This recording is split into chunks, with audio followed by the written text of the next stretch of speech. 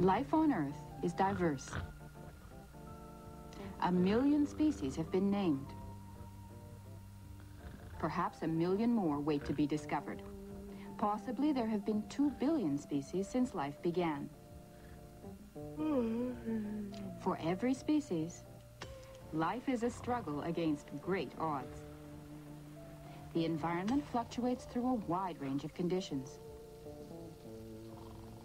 Humans survive in extremes, ranging from -40 degrees to an incredible +110 degrees Celsius.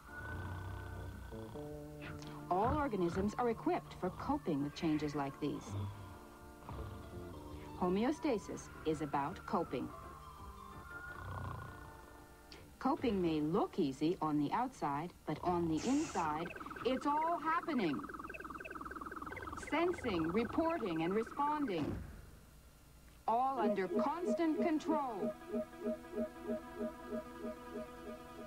For example, a dog responds to cold by causing its fur to stand away from the skin, trapping more warm air. The skimpy fur of humans does the same, which produces goosebumps.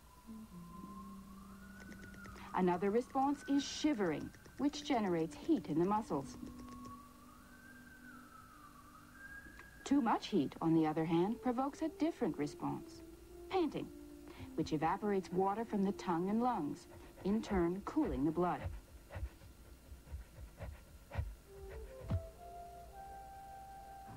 Other factors also must be carefully controlled.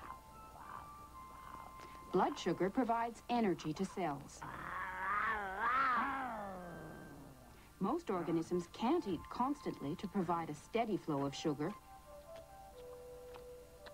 So the body must balance storage and release of glucose into the blood, whether during inactivity or even the wildest activity. A pioneer in the study of an organism's control processes, Claude Bernard, proposed in 1859 that every organism exists in 2 environments, the external environment and the internal environment. He proposed that all vital mechanisms have only one object: to preserve constant conditions of life in the internal environment, what Bernard called le milieu intérieur. In 1930, American Walter Cannon gave the process a name: homeostasis. Homeo, the same. Stasis, standing still. In other words, preserving a steady state in the internal environment. In fact, a steady state is approached but never quite achieved. Record your body temperature from minute to minute,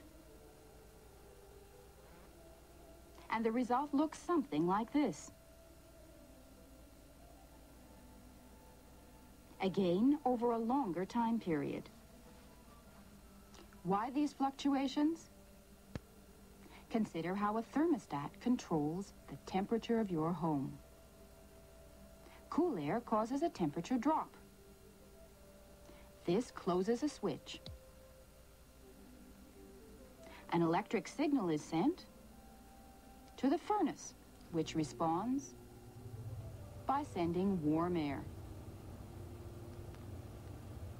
Eventually, the thermostat senses the change and switches off the furnace.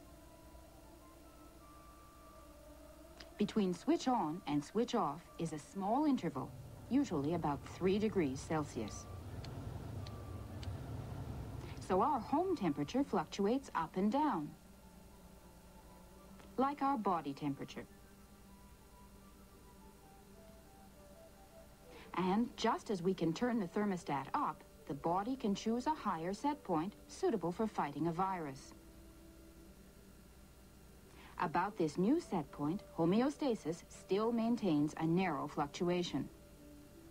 Different organisms maintain different set points.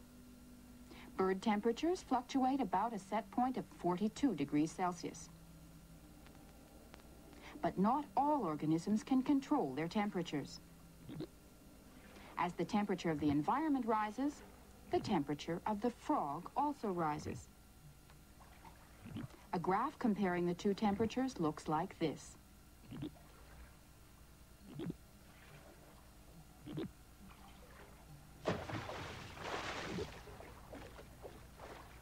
An organism whose temperature varies with that of the surroundings is called poikilothermic. Birds and mammals respond differently.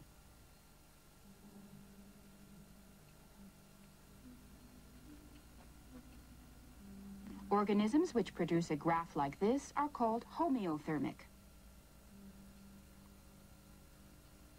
The same graph shape describes many other factors controlled by homeostatic mechanisms.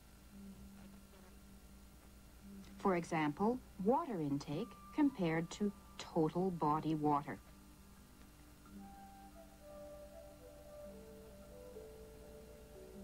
Or sodium intake compared to sodium in the blood.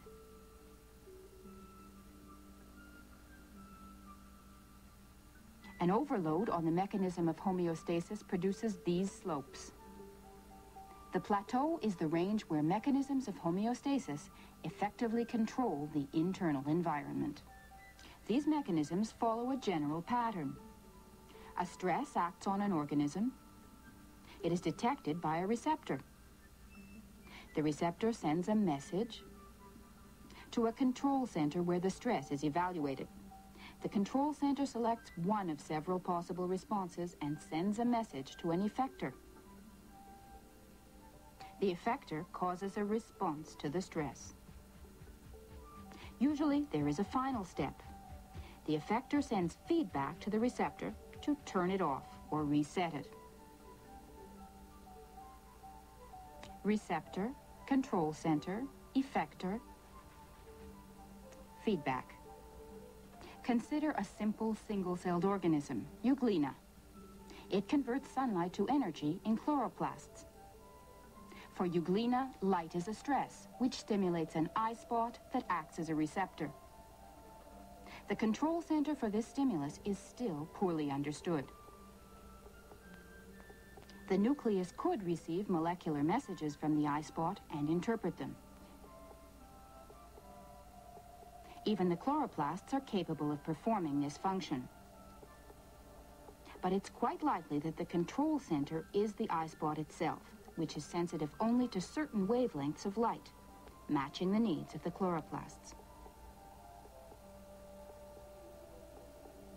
The eye spot may send a nerve-like message through the strands of the flagellum. The effector is the flagellum, which acts like a propeller, pulling the Euglena through the water of a pond towards the life-giving light. It's possible that feedback is a nerve-like pulse from the flagellum, allowing its motion to be coordinated. This general model, receptor, control center, effector, and feedback is a useful tool for the further study of homeostasis.